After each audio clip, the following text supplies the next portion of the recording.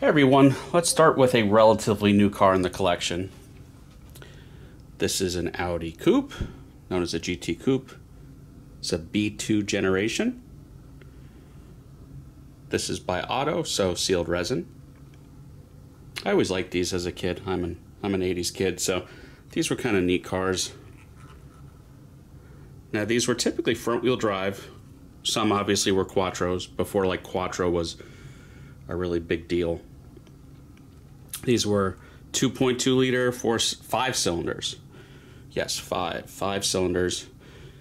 And about 130 horsepower in the US. You know, they weren't turbocharged here. Nice looking car, good interior. A few little paint flaws. A little bit of missing black paint there. A little red missing there. So, you know, I kind of feel like Auto has slipped a little bit in quality control the past few years. It is what it is. You don't have open mesh. This is what, car number 78 out of 2000. Not the smallest production run, but not the worst. Again, retail on a new Auto is about $129. I think I paid only like $65 for this. So at that price, I'm not mad at it. I have a very similar, I think, Turbo Quattro of a similar vintage by Auto Art, and that's opening. That's superior, but this lower end Coupe GT is exclusive so far, I think, to this resin model. Packaging is the typical Auto white box. There's really nothing to see there.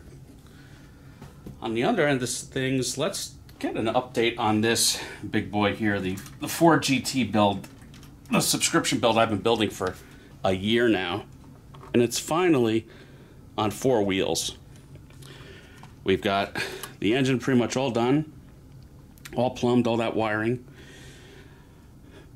all the wheels and tires on. Now, if you look at the rear tires versus the front, I've sanded the treads down. I haven't done on the front yet. And I highly recommend you guys do it to your models, anyone who's building anything, because tire treads should not be as shiny as the sidewalls. On a real car, obviously, they get a little dirty. So, I mean, I feel like that looks a lot more realistic. In terms of issues, the rear wheel fitment was very, very loose. The screws just didn't hold them in place. They still wobble a little bit. I've had to use a good amount of super glue, but they still wobble. I mean, that's just the nature of this model. And all the electronics don't work. Double checked all my wiring, and it's like a dead motherboard. And they did send me a replacement, which I appreciate, a free replacement. It turns into a tear up of almost disassembling things that really aren't that meant to be disassembled. So it's going to be a static model. It's not going to light up. If I ever sell it, I'll just sell it with the replacement motherboard. Let someone else figure it out. I mean, my diecast collection is static. I don't really need it to like light up and make sound. It's just a display piece. So this is up to build number like 92. I think it takes about 110 to finish it. So from here on out, it should just be bodywork. So yeah, maybe in a couple more months, I'll show that all completed. But it's neat that I've made it this far. This is about a year in.